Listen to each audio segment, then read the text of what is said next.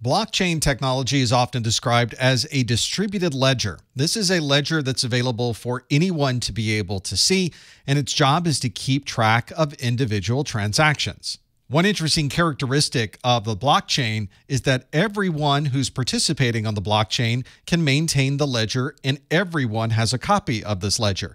Once changes are recorded in the ledger, those changes are distributed to everyone who also would like to maintain a copy of this ledger. This means we can use the blockchain for anything that would require us to keep track of transactions. This might be payment processing, digital identification, monitoring of the supply chain, or digital voting. First, we need some type of transaction. We might be transferring Bitcoin from one person to another. We might be creating a data backup, and we want to track the process of that backup transfer. Or maybe we're transferring a house title from one individual to another. Instead of sending the results of that transaction to one person, we send the transaction information to everyone who's participating as part of this blockchain. So every individual device in the blockchain that is keeping track of the ledger will also get a copy of this transaction. This transaction is then added into a larger block of transactions that will ultimately be processed into the blockchain.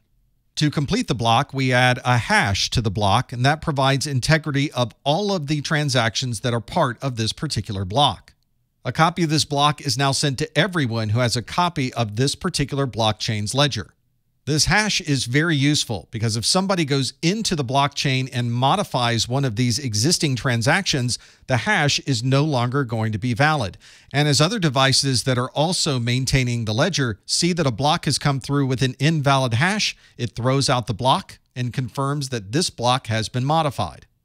As you've probably seen with cryptocurrency and other applications that use the blockchain, this type of technology is one that we're able to use for many different purposes, and we'll certainly be seeing additional functionality from the blockchain in the future.